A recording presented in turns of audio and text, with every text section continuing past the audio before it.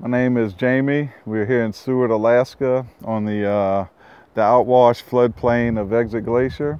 And this is my 1984 Ford Ranger roll-along.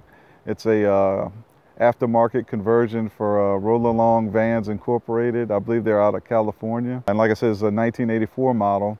And I believe they made them from late 70s to at least 1985. That's the last example I could find on the internet. But I wanted to take the time to have it documented because you don't see too many of these. And my buddy Chris here, we've done some interviews in the past, and I thought it'd be just a great idea to do it. But some basics on it: it's a V6, a 2.9 liter V6. It has a 5-speed manual transmission. It's a 2-wheel drive, and it has dual rear wheels. The bed could probably be transferred to a newer model, because I got underneath there and was looking at it, and the way it's set up, it just would, pop straight off. It has dual batteries, one for the engine and one for the rear.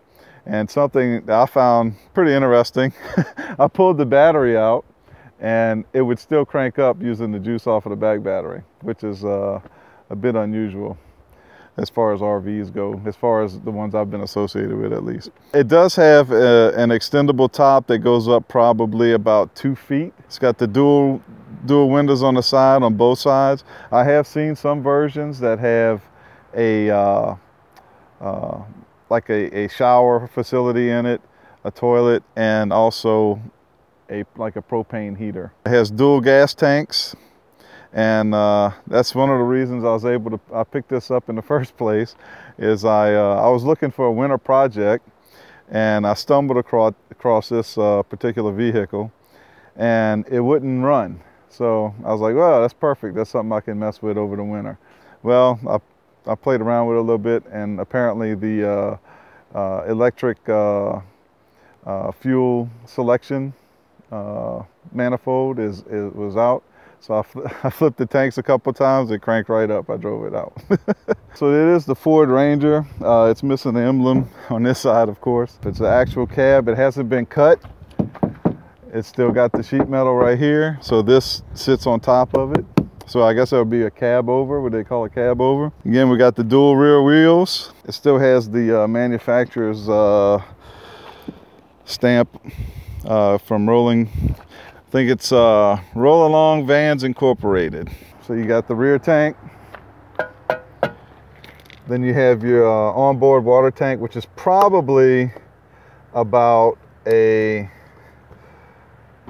say 5-gallon tank on board. And there's a little small sink, you'll see that later. And then the front tank, of course. And then on this side, we got the beautiful Ranger badging. Pinstripes, baby. That's so 1980s. All right, so we'll get on the inside. So it's a little tight right now because we have the top down. But as soon as you enter through the rear, there's a room right here that is for your porta potty. It probably could be used as a closet as well.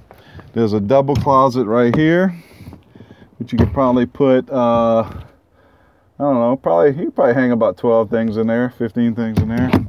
The battery bank is at the bottom, and there's a fuse box for your internal electronics. You have another double wardrobe or closet. The water tank is down there.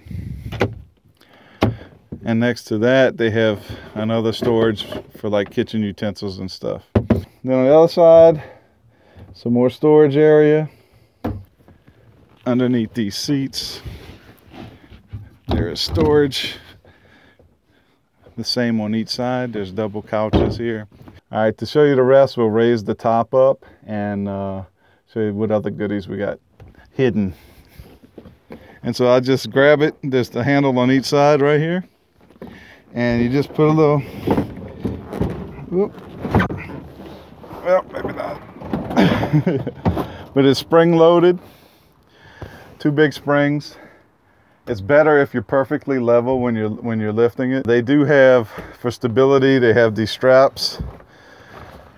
They kind of pull at 4 different points to keep it stable.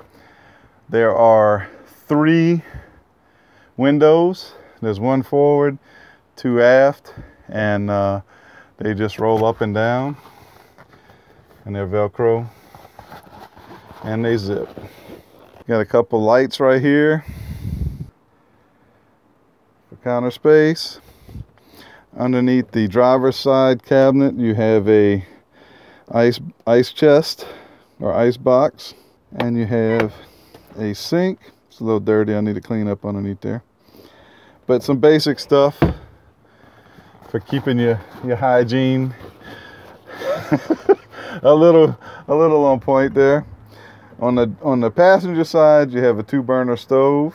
Looking forward, of course, you have your 2 couches here. There's a pole system in place to make a bed out of these 2. And then you have your cab over area right here. You could probably store a good bit of stuff up there. Maybe a little kid could sleep up there, but I don't think an adult could. I mean, we could try it, but yeah, that ain't happening. All right, so here we are in the cockpit of the 1984 Ford Ranger. Not a lot's changed in 30 years of making these vehicles, but we'll crank her up.